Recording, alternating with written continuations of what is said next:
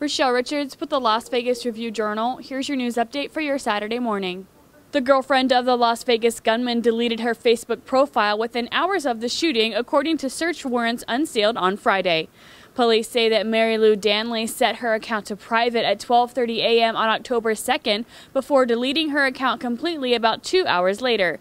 The unsealed documents also detailed a string of emails Stephen Paddock sent to himself, investigators said could be related to the attack. Police say a deadly December shooting in the Northwest Valley occurred during a botched drug robbery.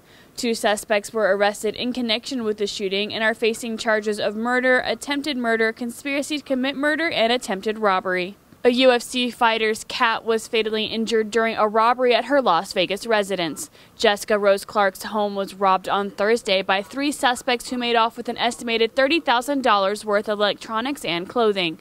The suspects also kicked her 1-year-old cat, who had to be euthanized due to his injuries. Clark is currently in St. Louis preparing for a fight against Paige Van Zandt on Sunday. For all of your Las Vegas news and much more, visit ReviewJournal.com.